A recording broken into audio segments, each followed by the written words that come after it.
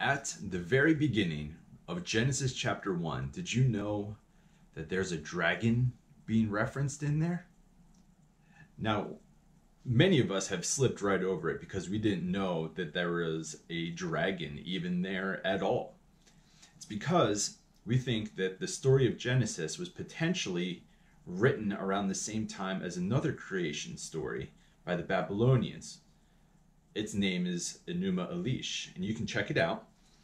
But in Enuma Elish, there is a chaotic water dragon named Tiamat. And Tiamat, this chaos that exists before creation, keeps creation from existing because it's just destructive. And then along comes a hero that cuts that dragon in half and creates the heavens and the earth out of the dragon's body. Now, what does that have to do with Genesis? Well, if you look at Genesis chapter 1, you'll notice that there's a reference to a watery, chaotic void, which might be a reference to Tiamat.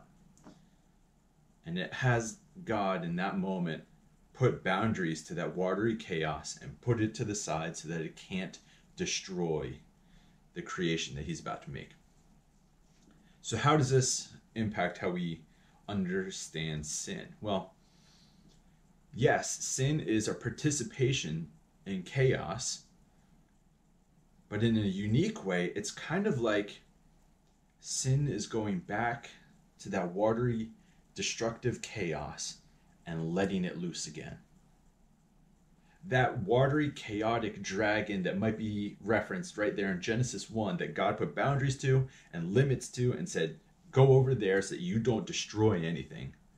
Sin might be like walking back and busting open that cage.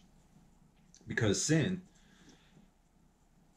it's more than just activities, it's participating in this chaotic void that just doesn't seek to create, but instead seeks to destroy. Chaos unravels things, and nothing can blossom or bloom. No creative endeavor can actually subsist or continue to be when there's a chaotic, destructive force. And that might be a helpful way to understand sin. Sin is inviting that chaotic void to come back.